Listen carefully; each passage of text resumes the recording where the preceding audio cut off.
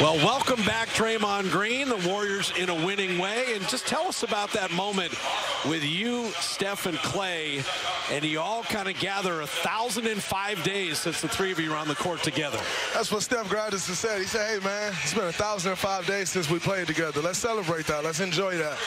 And it's true, man. Obviously, you know, we thought it would be a couple months ago, but a little 2-month delay, but it's great to be back out there with those guys, man. It's special thing we have here. You read defenses so well tonight, the passes you made. Is it as easy as it looks? You miss that much time, and it just seems like you just snap back to the way you used to be, just being 2 steps ahead of the defenders. Passing is like riding a bike. It's everything else, you know, that got to get back. My timing on the defensive end, I think I missed some things that I could have covered up. And, you know, just figuring the rest of the flow of the game out. But I was talking to Sean Livingston a few weeks back when it was my first day back playing. I said, Doc, passing the ball is just like riding a bike. That's something you never forget. I tell you what, though, from a Hollywood standpoint, you come in, split action, assist to Steph 3, then you hit a 3 of your own. I mean, you're writing your return script. It couldn't have been any better. It couldn't. I mean, Steph set me up great. Right away, he called 5 out, which sent me to the post to get a pass to him, and it was wide open. And then Belly, I've been talking about it all year. We all have. His playmaking is incredible. And he found me on that second one. I've been working, so I wanted to take that, see how it felt, and it felt great.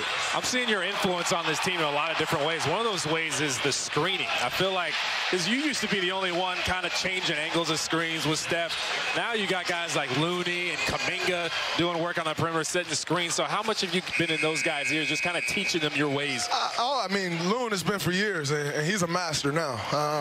JK, we were just talking about it. We got to bring him to screening school. He's still not quite there yet. He's figuring out the angles, and which is important because that's the toughest part.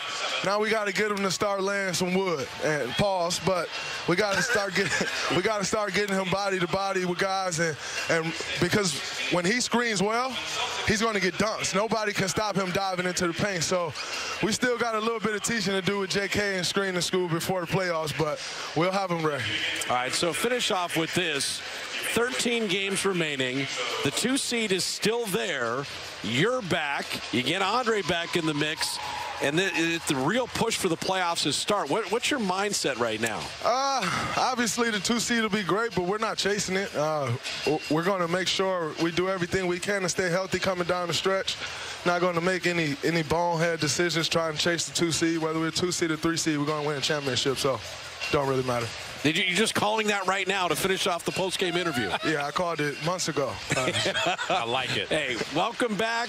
DJ got to see Dad out there again today and just started off with a beautiful assist, hit the 3, and you look great. Thank you. It was great to have my fiance, Olive, my daughter, and DJ here. That's always fantastic. I appreciate it, Fitz. Kalinda, thank you. Congrats, brother. Right. Draymond Green stopping off after his return.